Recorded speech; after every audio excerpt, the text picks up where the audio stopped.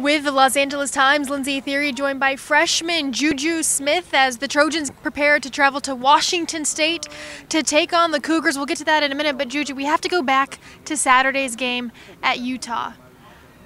Coach Sarkisian said you guys need to develop a killer instinct. How do you guys do that? You know, every week, just put in the work, hard work and it's effort. And then when we go out there to make big plays on critical situations, you just make it happen. What do you think that means, like killer instinct? I just feel like it's, you know what you're doing, you know your assignment, and just executing it when it comes. Do you feel like you guys have it in you, or how do you develop it or learn it? I mean, as a team together, like you said, just putting in the work during the week.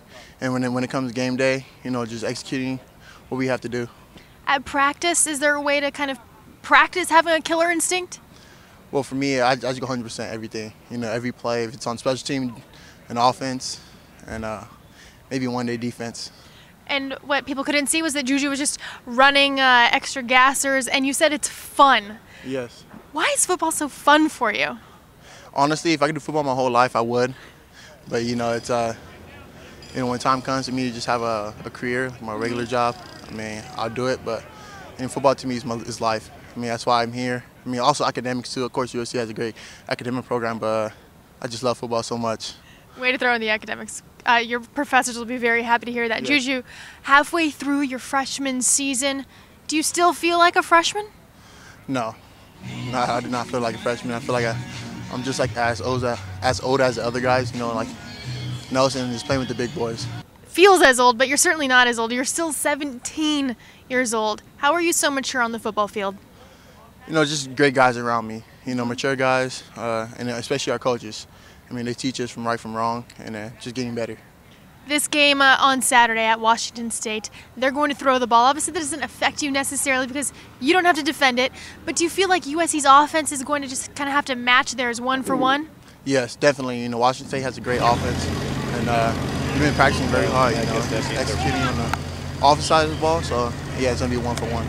This is a new territory for you because this could be an emotional game. You guys are coming off an upsetting loss, and then you have to pick yourselves back up and go to Pullman. How do you mentally prepare for that? In the game against Utah, it's behind us now, and we're focused on Washington State. And that's all that matters, is just beating them and just moving on to the next game.